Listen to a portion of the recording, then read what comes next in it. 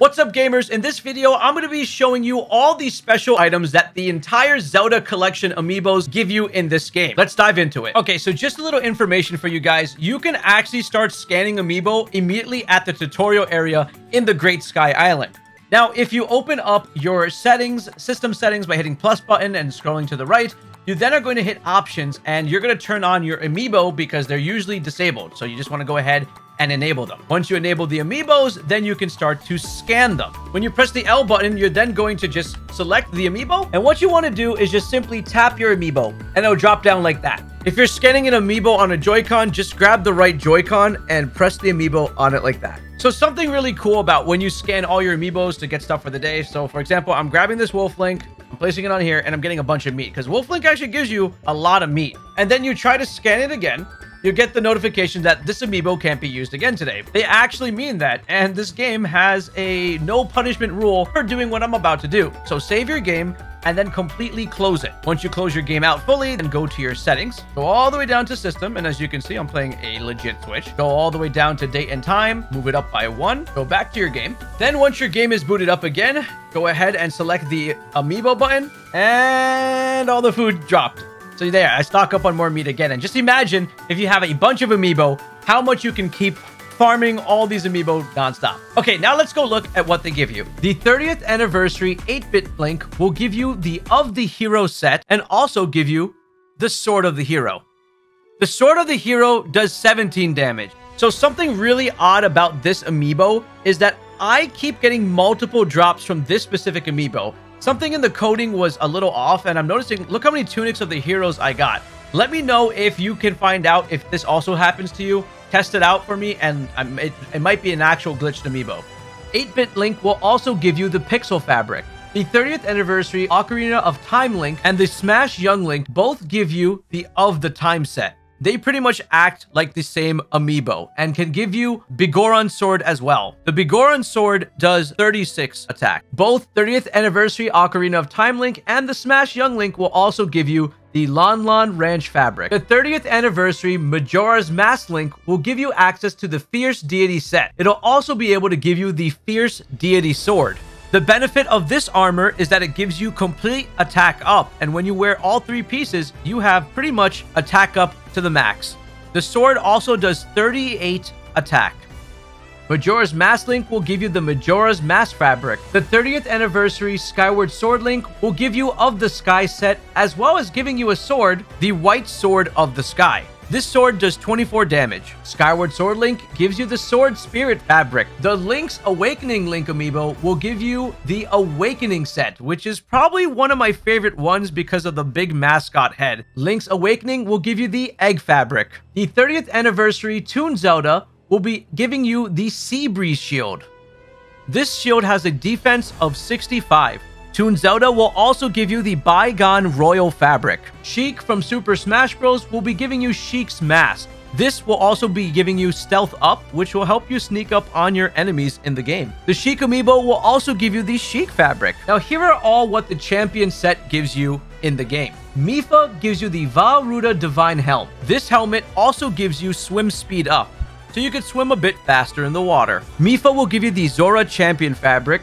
Scanning in the champion Daruk will give you the Va Rudania Divine Helm, which also gives you Flame Guard. This is going to be very useful when you're going inside of Death Mountain or going into any caves around that area. Daruk will give you the Goron Champion Fabric. Revali will give you the Va Meadow Divine Helm. This will be able to give you cold resistance if you pair it with your archaic trousers that you get in the beginning of the game. With this mask plus that, you have full cold resistance to climbing up anywhere in high altitudes or in the cold. Revali will give you the Rito Champion Fabric. Urbosa gives you Va Naboris Divine Helm. This will give you +1 shock resistance. Urbosa will give you the Gerudo Champion Fabric. 30th Anniversary Link and Smash Link both give you the Twilight set. Now, if you do scan these below the surface, you'll probably get Epona to show up, which means you would have to be by a stable in order to put it away. That way you won't keep getting Epona every time you scan your amiibo. But if you do this in the Sky Island, which you can do at the beginning of the game, then you don't have to worry too much about getting Epona and can focus on just getting this armor. The 30th Anniversary Link, the Smash Bros. Link, and the Wolf Link all give you the Mirror of Twilight fabric, which is this thing right here. And this is one of my favorite ones because it does glow at nighttime as compared to the other ones. Both the 30th anniversary Wind Waker Link and the Smash Toon Link will give you the Of the Wind set. They'll also give you the Sea Breeze Boomerang. The Sea Breeze Boomerang has an attack power of 16. Both Wind Waker Link and Toon Link will give you the King of the Red Lions fabric. If you scan your Smash Bros. Ganondorf, that'll give you the Dusk Claymore, which looks so cool. Ganon's sword has an attack power of 32. Ganondorf gives you the Demon King fabric, and I was a little disappointed by this. It could have been a lot better. If you scan in Smash Bros. Zelda, you'll be given the Dusk Bow. It glows on your back and looks really nice. It looks very, very nice. This has an attack power of 30. Zelda from Smash Bros. Will give you the Princess of Twilight fabric as well. Something really cool about the Amiibo weapons is that you can also fuse them together with each other. So you can create your own weapons. This is a Dusk Claymore fused with the Dusk Claymore, giving me a total attack of 64. If you fuse them, it is called the Dusk Claymore, and it's a very, very long weapon. So just to kind of show you the fun shenanigans you could do with all this stuff. There we go. Knock this one out. They're all coming for me. Watch the length on this. Let's see. Oh my gosh, it whacked all of them. Something cool that we could also try doing is fusing silver lino horns with these weapons. And I think Amiibo weapons actually fuse really nicely. So here's what the deity sword looks like, and I'm going to fuse it on. Look, the sword completely changed. Look how sick that is. And now if we go to the attack, actually, we can keep it out here. Look at this. It is now called the Silver Lino Blade with the Fierce Deity Sword hilt of the sword attached to it, dealing 93 attack damage. That is amazing. That is an insane weapon. Definitely scan your Amiibos and fuse them. Let's see what we do when we grab the Bigoron sword. What does that one look like? Yeah, okay, so it looks like big swords with lino weapons similarly fused to create this kind of style. I think that's really awesome. Here is our Skyward sword, the white sword of the sky. What does this look like? There we go, 79 damage. So I just automatically fuse these weapons and they do massive, massive damage. And I'm pretty sure you guys should do that when you have all these extra swords, especially the high-powered ones. It's worth it. Archer Link from Breath of the Wild will give you the Tunic of Memories fabric. Breath of the Wild Rider Link gives you the Hylian Hood fabric.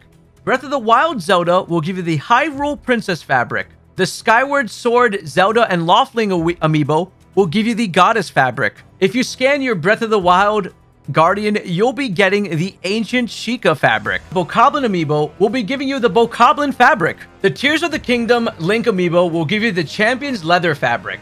It actually matches the Champion's Leather exactly. Before we move on, comment down below and let me know which Amiibo set or item you like the most. Also, hit that subscribe button.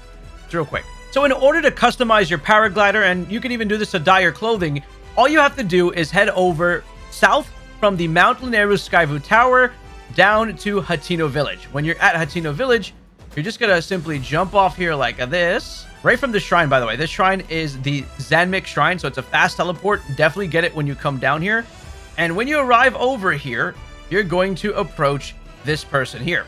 And when you talk to him, he's going to go through a whole dialogue about reworking your Paraglider, and you can select any of the Paragliders in the game. Now that you know what all the Amiibo give you, do you know about this? Click on this. Seriously, it'll help you out in your game.